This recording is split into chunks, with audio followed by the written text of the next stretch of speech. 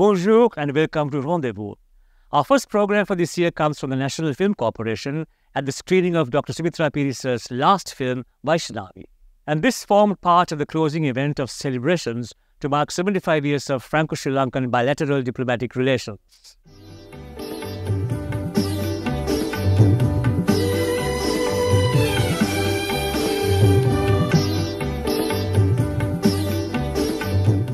And I think nothing could be more fitting than for concluding this event and this celebration than giving the floor, actually, if I may say so, to Sumithra Peries.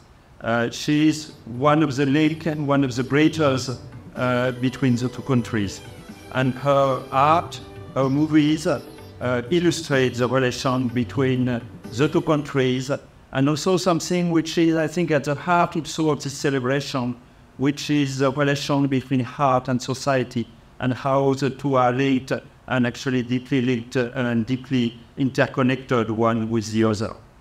And she was both an artist and a civil servant, ambassador of France, and in both capacities she worked to bring the two countries closer.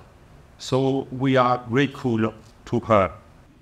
Sumithra Peries and Mr. James Peries, I have known from childhood, and I have deep admiration for them.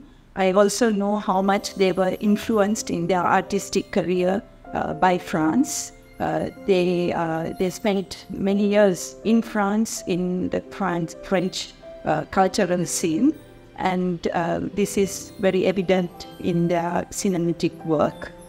And for these reasons, I think it is very, very fitting that we should conclude these 75 years celebrations between the two countries with this last piece from her last cinematic creation.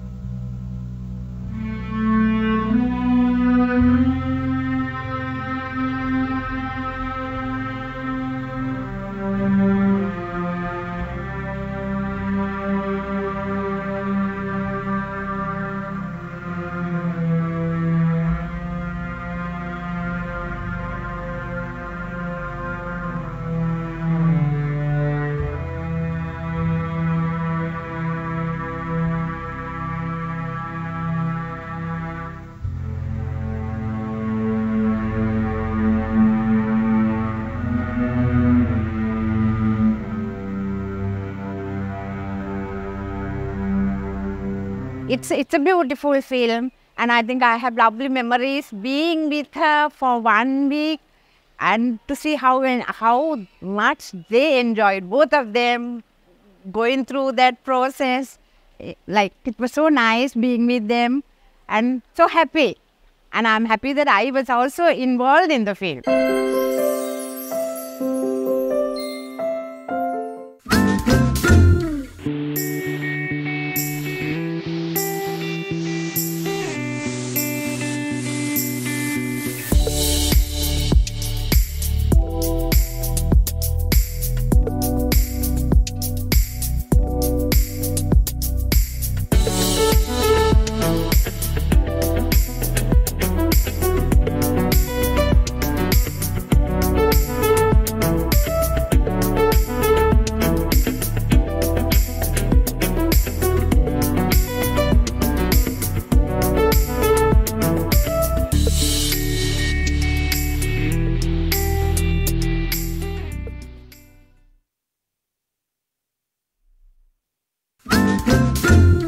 Our rendezvous is with Vilasanee Tampoe-Hautin, researcher and professor from the La Réunion University, who spoke on the beginnings and evolution of cinema in colonial and post-independent Ceylon.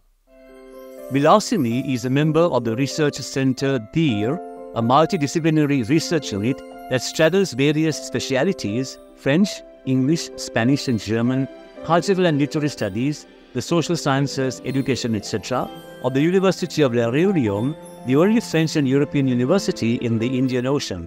I would say that my interest in Sri Lankan cinema has to do with my personal life first. Of course, we all have our trajectories. But the starting point, I think the catalyst for all this was my father. As everybody knows, it's not a secret. He was Tamil and making Sinhalese films. And from there, a number of really interesting questions cropped up.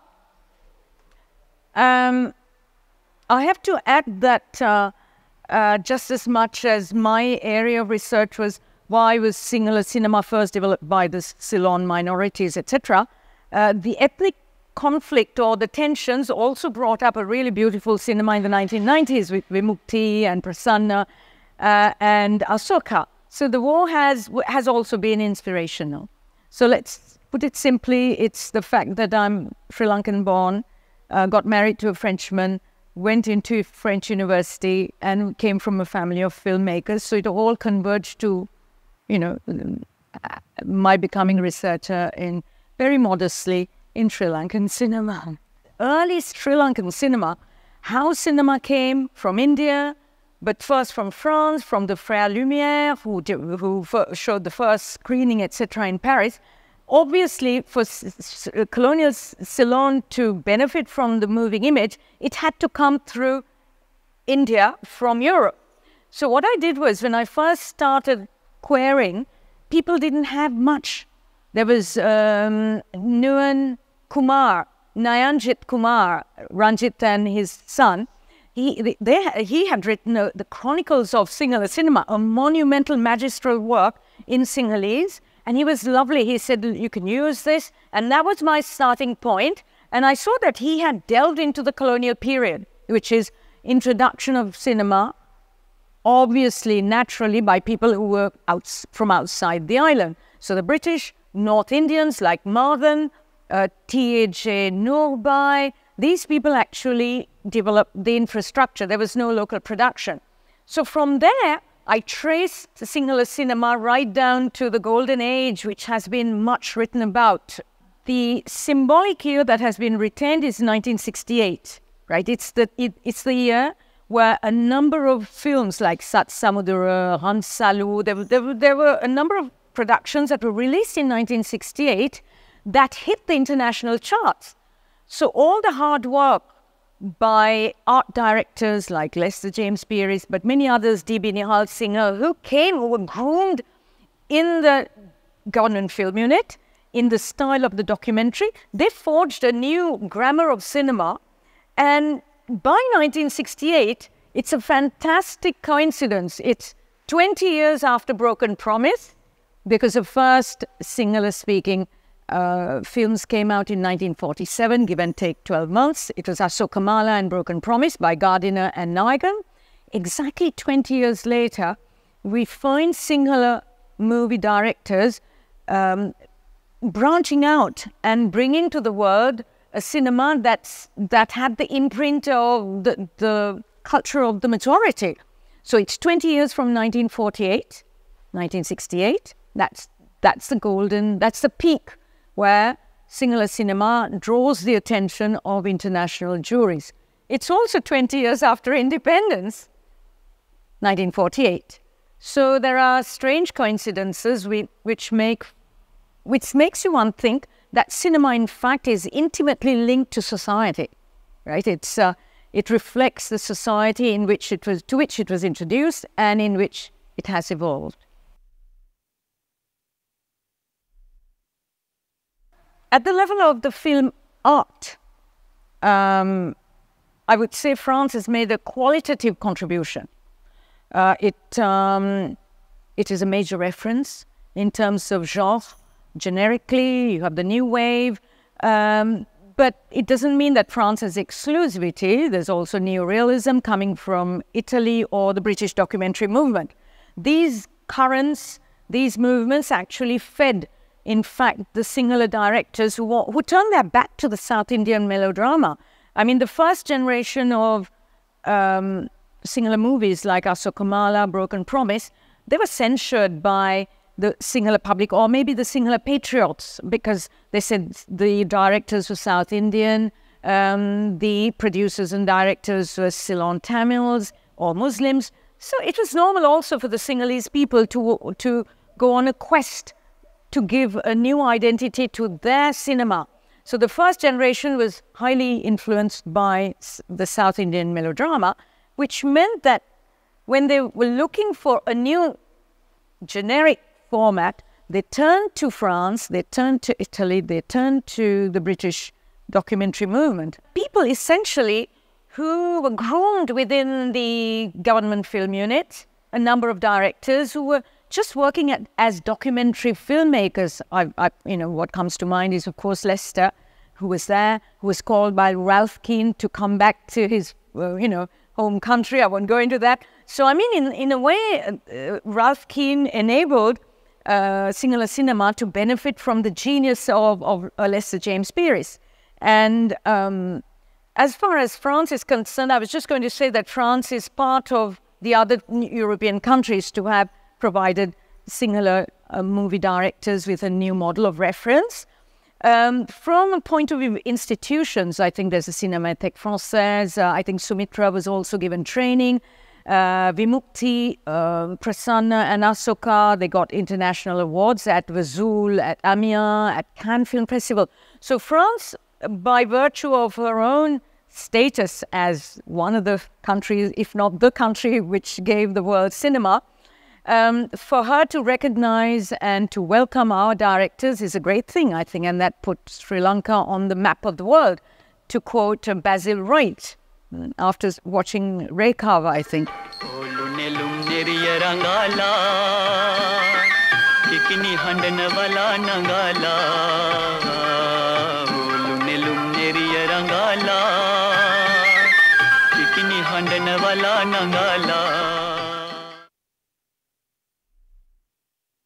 It all began with the launch of my father's book in 2006 or 7.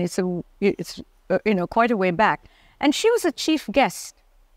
And when she made the inaugural talk, she was emotional about the fact that a daughter could have written about a father, which she said specifically, it's public, that she would never know.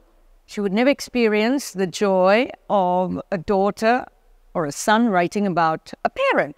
So after the launch, my mother came up to me. She was very close to Sumitra for having, of course, been part of the same generation. But beyond, my father and mother were very close to Philip Gunawardena, Philip and Kusuma, right? They came for film premieres and all that. And my mother came up to me and said, I was really touched by what Sumitra said. And I said, what do you mean? Would you do something about it? And just as much as I was very busy, I thought, oh my goodness, why not? So I came to see Sumitra, and I realized what a wonderful person she was and how she had contributed in a large measure to Sinhala cinema. So we had long conversations, and she gave me her points of view, and I gathered material. And I thought that I had really done something to bring an extra stone to the edifice of Sinhala cinema, let's put it that way. As chairperson of the Lester James Peris and Sumithra Peiris Foundation that have been revamped since Dr. Peris and Mrs. Peris passed away, we have a huge void in the foundation, but with the support I have of the trustees and the new director board, I'm sure we would be able to go forward and keep to the vision of Dr. Peris, who was very, very interested in preserving all movies in Sri Lanka, especially the old ones that have got destroyed. So we are hoping that we would be able to have all the necessary help and support from everyone concerned to get to our objective of preserving the movies, as Dr. Peris was very, very keen on that.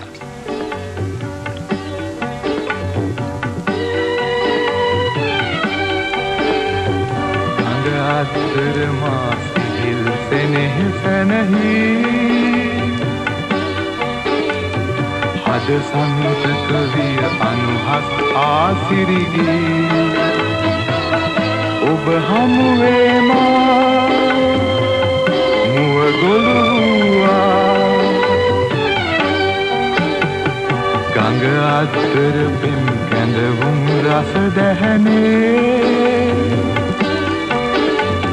Iha ittara piti prarthana sihine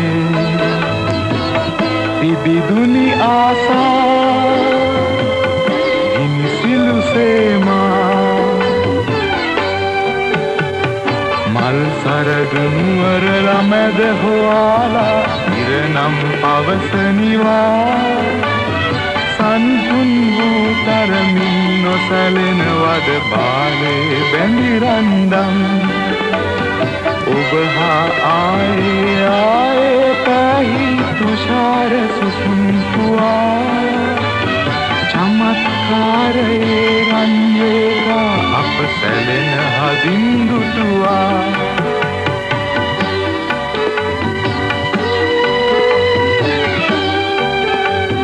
ගඟ ඉද්දර බිමු තෙපුල් පවන් අතරේ මන පුෂ්පිත මුදු සුපුල් සිනා විසිරේ මා හද රහසේ බැඳුනා පහසේ ගඟ දියරලි ඔබ නාදන් කිසි දවසේ ගඟ දිය සුලි මැද උණුසුම් සුව ගැවසේ ඔබ රුව ඡායා සැඟවේ පායා මල් සරදුනු වරලා මැද හොයාලා ඉරනම් පවසනිවා සන්හුන් වූ තරමින් නොසැලෙන වද බාලේ බැඳි රන්දම් ඔබ හා ආයේ පැහි තුෂාර සුසුම්පුවා චමත්කාරයේ රන්වේගා අප සැලෙන හදින් දුටුවා ඔබ රුව ඡායා